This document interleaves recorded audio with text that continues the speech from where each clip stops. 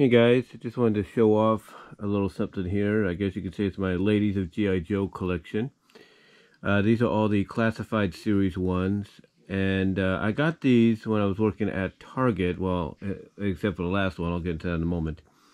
But when I was working at Target, I noticed they were releasing some classified issues of the Joe characters, and what I consider being a hybrid mishmash of the cartoon and the comics, the 80s cartoon and the comics. So I really like that. And what we have here, basically the first one I ended up getting when I was at Target is Lady Jaye.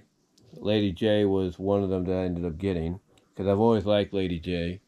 I don't know what it was about her, but I think there was something that people just liked about her character and such. So I ended up getting Lady Jaye, and this is the box she came in. Of course, I haven't taken her out yet, but you can see the artwork on there. It's very nice.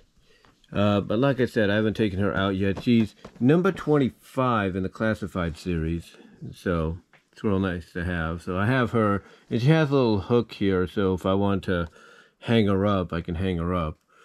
But yeah, I ended up getting her, and then you can see she comes with a lot of stuff. She comes with her bows that she's known to have. She comes with a gun and her hat, little pouch and stuff. Just all the accessories that she's known to have with her are in there. I haven't taken her out yet because I just like to have her in there. There's a lot of people that will probably buy two of these, one to display in the box and one to not display in the box, you know. But, you know, there she is. And just really nice to have her and everything. Just really happy to have her in the collection. I mean, when I saw her, I had to get her. There's no doubt about that. When I saw her, I had to get her. And, you know, that's what I did. So I was just real happy to get her. And then you got right here, Lady Jaye, and then all the logos, and like number 25, like I said. Then the next one I ended up getting was Scarlett. This is number 5, believe it or not, in the series.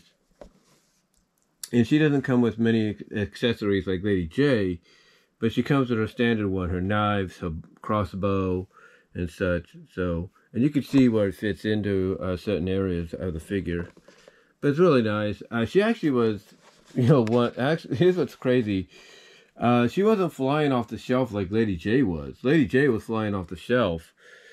Scarlett was not. Scarlett was actually, you know, joined by many other Scarletts there and everything. But yeah, I guess people liked Lady Jaye more than Scarlett. But you can see the artwork on the back here. It's really nice and everything. You know, a little bit of her background there and everything. So really cool. It's really nice artwork. And this is the same artwork that's on the back of the Lady Jaye one as well. Lady Jaye has that same artwork as well. You can see.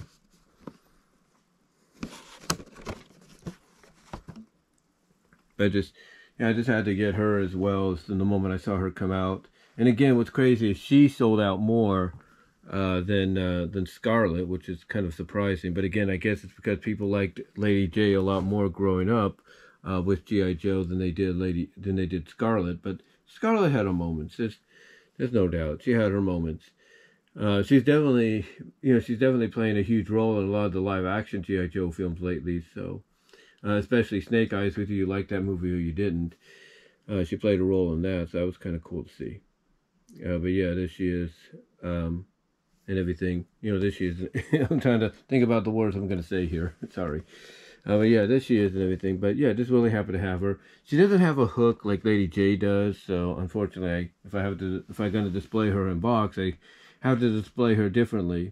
Right now, I have them stacked up over here. You know, you see right there in the reflection. You know, that's kind of where I have them on top of that My Little Pony box, if you will. That's the one of those mystery boxes, you know, that you get that basically goes out for display at stores. So I have them like lying on top there. But yeah, I like. But yeah, overall, like I said, if I'm going to display her, I'd have to get a shelf. Well, I have shelves and everything. I have to do a lot of rearranging if I was to do that, just to display her and all that. So So just, really glad to have her, though, in the collection.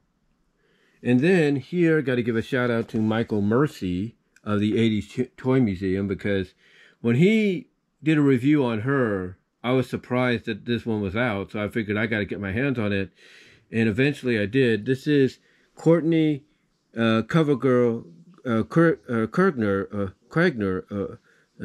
Kragner, if you will. I can't pronounce that last name, but it's Covergirl.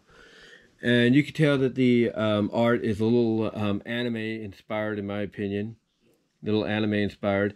I think it's one of those artworks, Michael, if you're watching, that basically they probably did a contest or something and said, hey, who can come up with a unique design for CoverGirl? I think there was a contest maybe in-house at Hasbro to see who could come up with a nice cover for CoverGirl.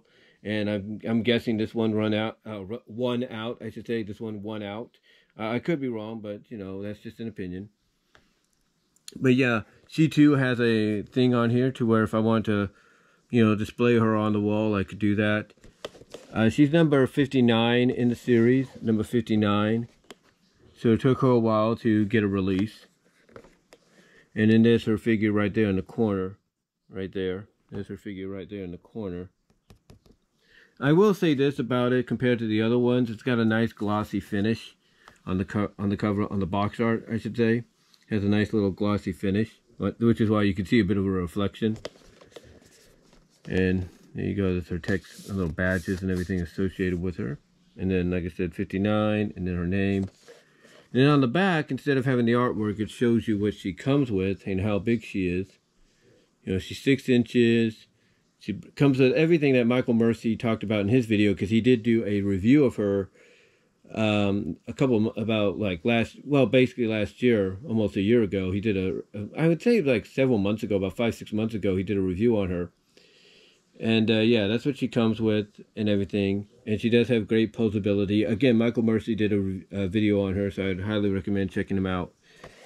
And then on the side here, you have cover art. Again, the same cover art that you see on the front. Again, I think Hasbro in-house did a contest to see who could come up with a nice design for the cover work for CoverGirl. That's just my opinion. And I think maybe because of her name and, she's a supermodel, a former supermodel and everything, turned military strategist, I think I think Hasbro wanted it done this way to appeal more to, like, not just boys, not just collectors, but to girls, to women, if you will. So not just boys and men, but then, that collect this or play with this, but girls and women as well. I think that's why they did it. But anyway, though, guys, that's pretty much it for this video. Again, I haven't taken them out yet, so I do apologize for that. But give me your thoughts down below. Again, check out Michael Mercy's video on CoverGirl. I don't know if he's done one. I think he's done one on Lady Jaye, so if I can find that, I'll put that there at the end here. I don't know if he's done one on Scarlett. If he's done one on all three of them, if he's done videos on all three of them, I'll link them at the end here. But yeah, that's all I'm going to say. Again, shout out to Michael Mercy for reviewing this and giving me the idea to get it myself. And really, guys, that's all I'm going to say. Till next time, God bless, take care, and I am out.